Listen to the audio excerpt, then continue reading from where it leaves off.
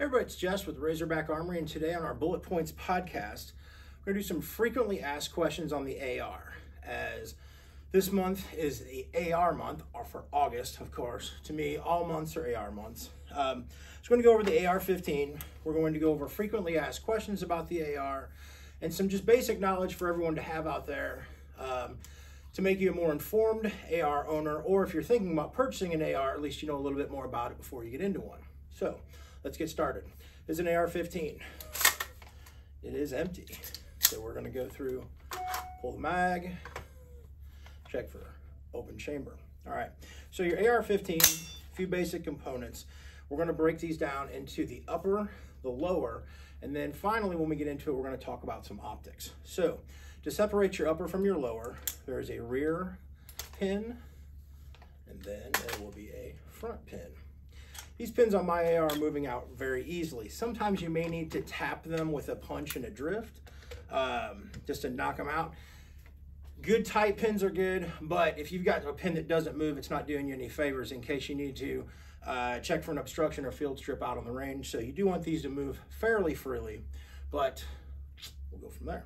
All right, so this is your lower. So this is the lower receiver. This is the registered part of the AR. So this is gonna hold your fire control, all of your lower parts kit, your stock and your stock tube, and buffer. Also your grip. This is kind of the starting point of your AR for ergonomics, for kind of the base or the foundation of your build or your rifle if you're buying it whole. So your grip frame.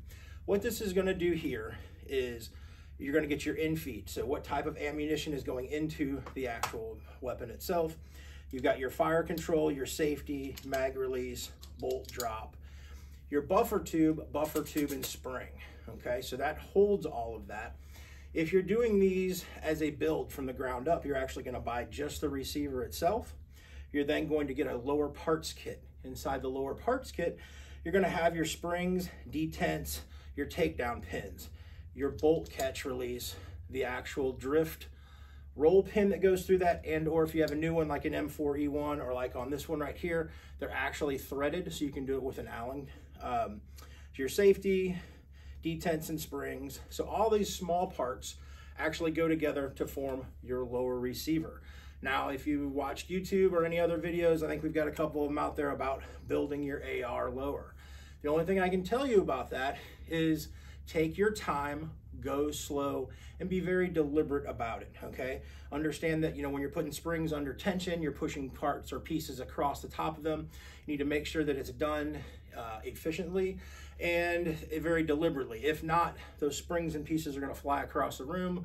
You're going to find them and try again, or you're gonna come in and ask me if you can buy just that spring again, which we do sell. So with that, that is your lower. Your upper, all right, so the upper has a lot to do with designating caliber, because the lower itself doesn't designate the caliber per se. Your upper will, because of your barrel, your bolt and carrier. So to take this down, you pull the charging handle to the rear, take out your bolt and carrier. Now you're left with just the upper itself. So you have your upper receiver, we have the barrel, this would be the handguard. Underneath the handguard is the actual, or the nut, your barrel nut, which is holding the handguard and keeping the barrel in place. You got your muzzle device. Under here we have a gas block, and with the gas block, then we have your gas tube. So with that, you have your upper. Now, when these two pieces are mated together, you have your full AR. So with the upper itself, so different components, different pieces. A lot of people are looking at building their own AR. So things that you need to know when building your own AR. So you've got your barrel length, okay? So this is a 16-inch barrel. We have a 15-inch handguard on it. Your barrel is gonna have your gas block orientation. It's gonna be set, generally speaking, in one of three places. You have carbine, mid-length, and rifle length. What that does is on your barrel, as the bullet is leaving, as soon as that bullet gets past the gas block, those gases will go up the gas block, back down the gas tube, push on the carrier, releasing that, unlocking the cam, sliding it rearward against your buffer and spring, so that we can remove the empty casing, throw it out, grab a new casing as we're coming back, push it back in, and then start the whole process over again for the weapons operation. That is done in those 3 different gas block lengths. So carbine is going to happen the fastest, and generally speaking, it's not as smooth, but it can be used on a shorter barrel. Mid-length is kind of the new industry standard on where everyone's going, as it's a little bit milder recoil, it's a little bit nicer fit. And then the old style is rifle length. That's out the full 12-inch, where it is your longer gas tube. Generally, it was only for 20-inch barrels, but now you can get a 16-inch barrel with that. They call them the old style dissipators. So that would be on your upper. That is really your only variable. Obviously, your barrel, which caliber you're going to use, your gas orientation, so where that's going to be carbine, mid-length, or rifle length, and then your lower receiver. So some lower receivers have a forward assist, some don't. To me, that's a personal preference. Some people like to see it on there, although most people do not use that anymore. Some will or will not have a port door cover. I do like this feature as it allows you to button it up, keeps anything foreign from getting in there and messing up with the operation of the gun. Generally speaking, like when it's coming in and out of your bag, when it's operating, that thing's open and stuff's just getting blown straight out the port. So you have your lower, you have your upper. As I mentioned earlier, so when the gun fires and your bolt is here, the bolt's pushing against the buffer and the spring, which is housed in this rear tube. So as that bolt's pushing back, this is your buffer and spring. Some people like to kind of dive into tuning their gun by changing the buffer weight. This is not a bad idea, but you do have to understand what you're doing. A standard weight, and then you've got H1s, H2s, and H3s. These will get heavier, so what that'll do is it'll slow the bolt down. By slowing down the bolt, you have a little more control over how fast it's going, obviously, where your brass is going, and keeping the gun in tune so that it's not running too fast. But also, if you just automatically, people think, oh, if an H1's good, an H3 is better. You can actually slow the bolt down too much, then you're going to cause problems because you're going to get failure to feed. The gun's not going to run properly. So make sure when you're looking at that, you're balancing out all of your parts together. So this is your lower, your stock. Now, stock tubes, there are mil-spec and there are commercial. 90% of the world got smart and they all went mil-spec. There are still some commercial tubes. So you do need to know what you have if you're going to change out your stock. The nice part about an AR stock for a collapsible is I can shorten it up, and if you want to be more tactical, if you have armor on, it'll still fit you. Also, if you have some youth shooters, they could shoot this gun because of their length of pull, and you could take it and set it up for you for your length of pull with the same weapon. So as you're training them on it, you're both using the same thing. You're actually going over the ergonomics and the safety on the same weapon. That's a beautiful part of the AR, kind of is how modular that it is. So this is your kind of basic breakdown of your AR, your upper, your lower, charging handle, bolt and carrier. So this would also be considered what is your basic field stripping.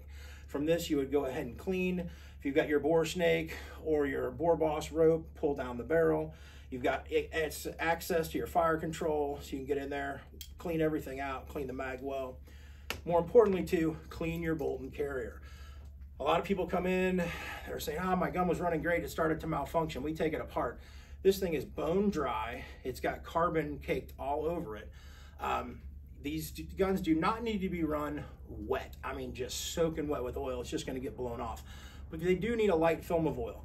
Even if you're running a nickel boron bolt and carrier, it likes a light film of oil. So by doing that, keep everything filmed, keep the actual bearing surfaces or where everything is going to wear and slide, keep those with a nice light film of oil.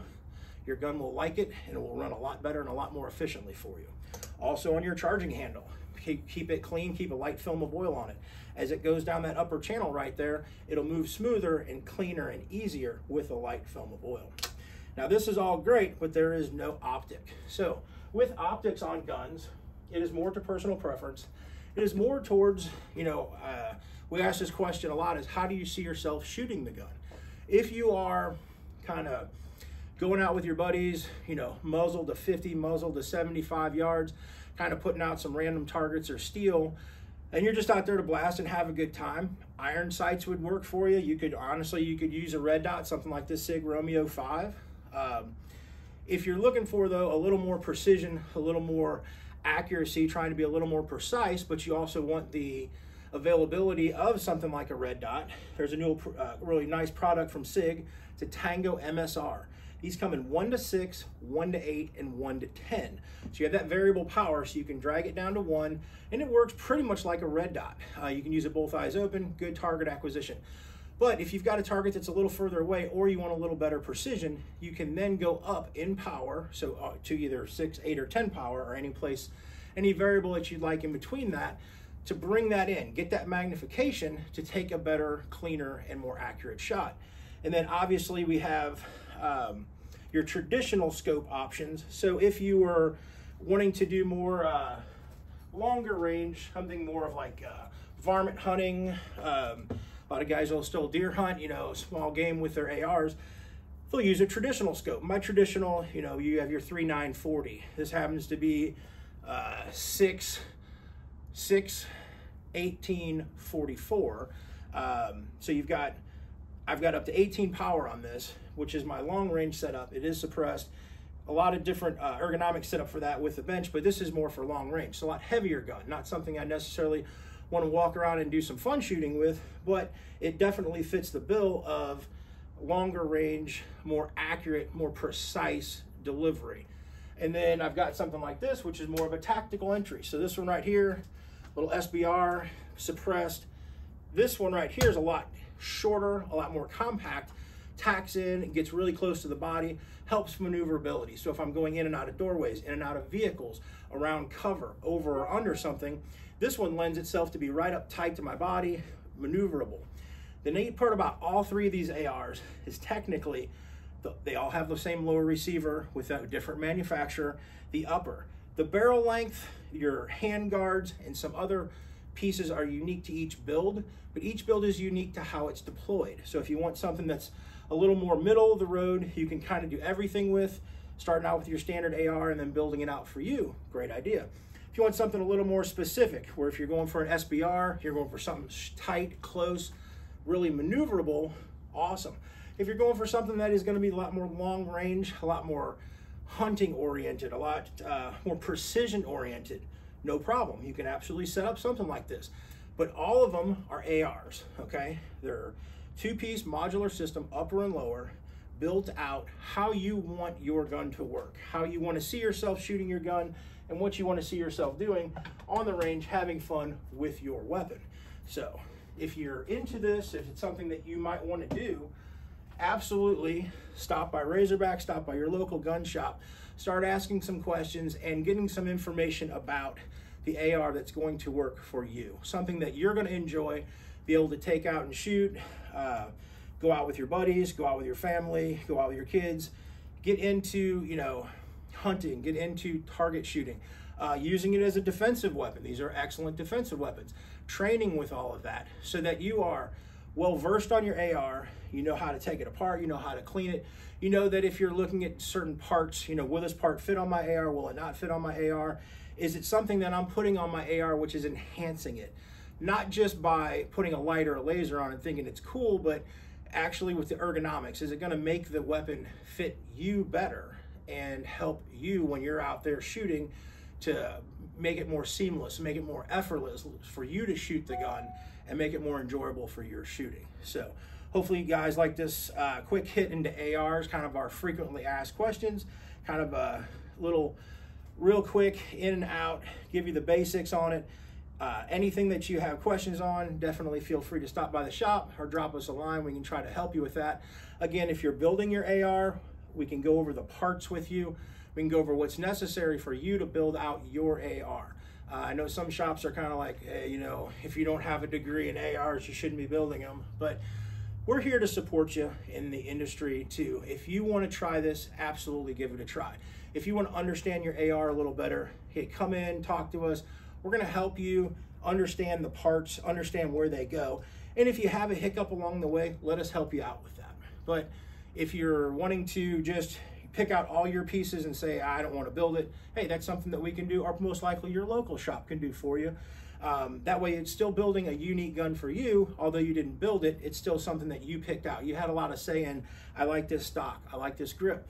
I don't want the standard fire control. I want an upgraded fire control. You know, I want that lighter trigger pull. I want that shorter reset. I do like this handguard. I want something that's fully free floated so I can put a light on it, a laser. I can put on a bipod. You know, I can set the gun up how I want to see it so that it goes out and it works for me. So again, hi, I'm Jess, Razorback Armory. This has been our Bullet Points podcast on our August AR month, which every month is AR month. Kind of going over these things and helping you out. Appreciate you watching.